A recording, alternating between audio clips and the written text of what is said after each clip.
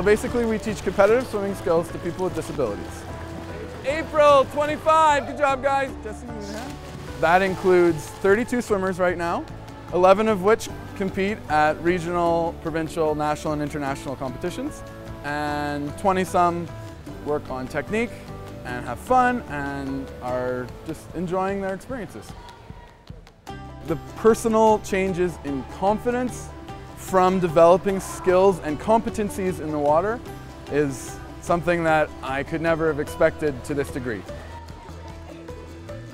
I have been a competitive swimmer for multiple years, and this is the first program that I've seen in Edmonton that is specifically designed for people with disabilities who are choosing to be either recreational swimmers or competitive.